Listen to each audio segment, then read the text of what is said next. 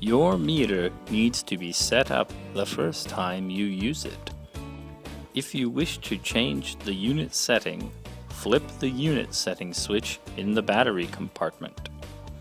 After you insert two AAA alkaline batteries, the meter enters setting mode. Press S to change the month. Press M to shift to the date setting. Press S to change the date. Press M to shift to the hour. Press S to set the hour. Press M to shift to the minute.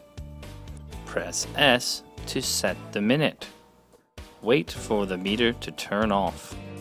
The date is now set and your meter is ready for use.